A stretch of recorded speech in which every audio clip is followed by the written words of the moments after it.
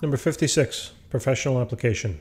Ion-propulsion rockets have been proposed for use in space. They employ atomic ionization techniques and nuclear energy sources to produce extremely high exhaust velocities, perhaps as great as 8 times 10 to the 6 meters per second. These techniques allow a much more favorable payload-to-fuel ratio. To illustrate this fact, letter A, calculate the increase in velocity of a 20,000 kilogram space probe that expels only 40 kilograms of its mass at the given exhaust velocity. All right, so letter A, we're going to use this equation from the textbook. We just talked about it in question 55 as well. So the increase in velocity, all right, will be equal to the exhaust velocity, all right, V sub E, multiplied then by the natural log of the initial mass divided by the final mass, okay, of the object. So the increase in velocity will be equal to the exhaust velocity, which they told us was 8 times 10 to the 6,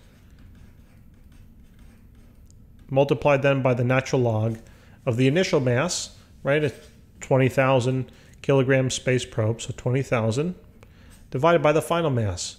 Well, if this is the initial mass and the space probe expelled only 40 kilograms, right, how would you find the final mass? Well, it's simple. Just take 20,000 and minus 40 from it.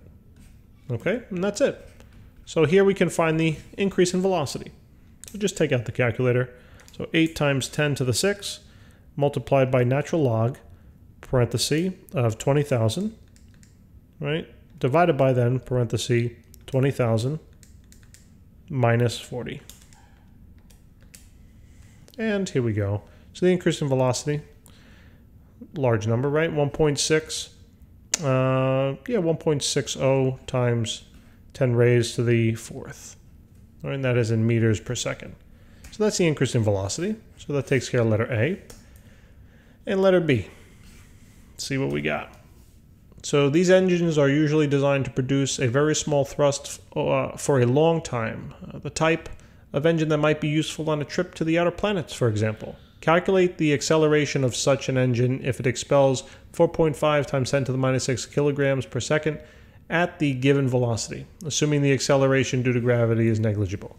All right, so now we're looking at this equation over here, okay? And basically all we're going to do is plug in the values again. So the acceleration is equal to the exhaust velocity, and that we are using the same value, right? 8 times 10 to the 6, divided by the original mass, which was 20,000 kilograms, multiplied then by the change in mass per time, right? And that they gave us over here. It's expelling mass at a rate of 4.5 times 10 to the minus 6 kilograms per second. Those are the right units.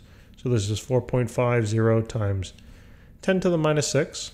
And then it said, assuming the acceleration due to gravity is negligible, so we would have to subtract g, but essentially since it's negligible, it's just subtracting 0. And now let's just plug in the values. So 8 times 10 to the 6 divided by 20,000 times 4.5 times 10 to the minus 6. And here we get an acceleration of, and we'll do it in scientific, so 1.8 times 10 to the 3 times 10 to the minus 3, and that is meters per second squared. All right, ladies and gentlemen, thanks so very much for tuning in. Please remember to subscribe. I look forward to helping you in the next question. Take care.